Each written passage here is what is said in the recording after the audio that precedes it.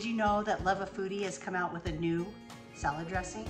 Do you love salad dressing but hate all of those added fillers?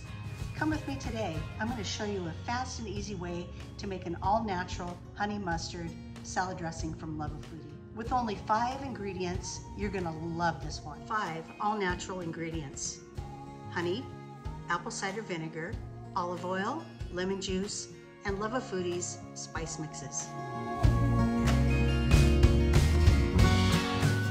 All I did was pour it into this cup, measure it out, give it a quick mix, and there you go. Love a Foodie honey mustard salad dressing mix. And boy, is it delicious.